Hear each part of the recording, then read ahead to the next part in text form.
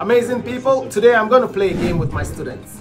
And we're in class, we have two different tools that does the same purpose. I have a Keystone jack, which is a category 6 Keystone, and I can either do the termination using the speed termination tool, or I can use the 110 punch tool.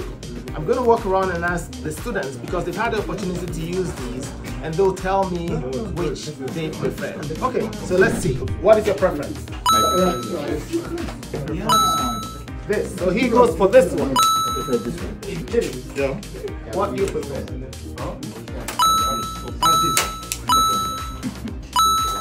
The 110. It's getting interesting, eh?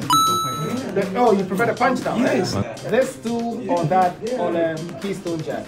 What do you prefer? This one. The 110 punch tool. This one. Here I have the instructors here.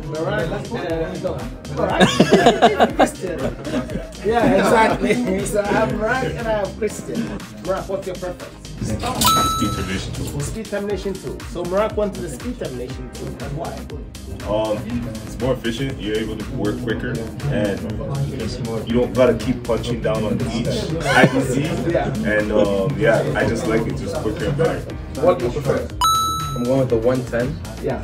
Why? Because it's more reliable. There was twice on a site where I used the speed termination tool and it wasn't working. So if I didn't have that 110, I would have been screwed. You have been screwed? Yes. In terms of damage to the jack, which one can cause more damage? If you don't know what you're doing, the 110 for sure, because guys will keep punching down. But the speed termination is a one pump and you're done. What would you pick between both terminating on a Keystone jack? You know, I'm a speed master.